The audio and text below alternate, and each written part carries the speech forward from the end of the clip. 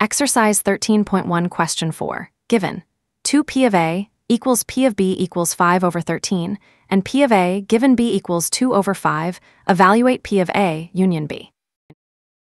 Key formulas. P of A given B equals P of A, intersection B over P of B.